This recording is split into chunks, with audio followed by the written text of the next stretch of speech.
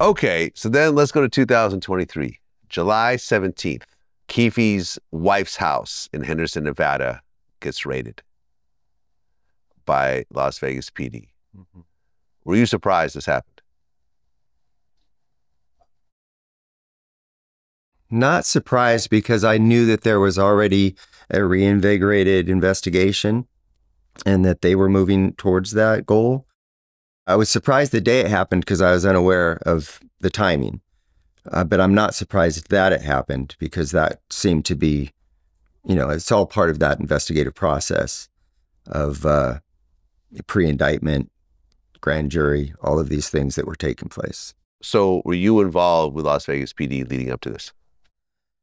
Involved in the extent that I was helping to provide some information from our case, just trying to bring them up to speed on anything that had taken place. I'm involved, Darren Dupree's involved.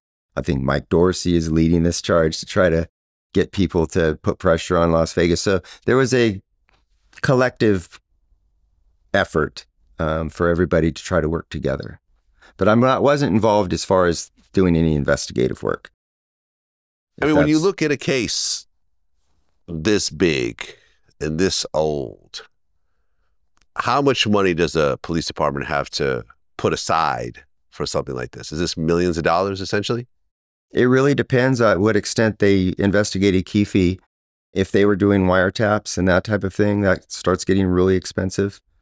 But if they were just doing your kind of more conventional police work, then no, it's your investigators. They're getting paid anyways, regardless of what case they're direct them over here. Okay. Yeah. Okay. So they raid his house on July 17th. They find bullets in his house, but no surprise to anyone, the bullets don't coincide with anything. Didn't they find some Tupac-related stuff in the house, or?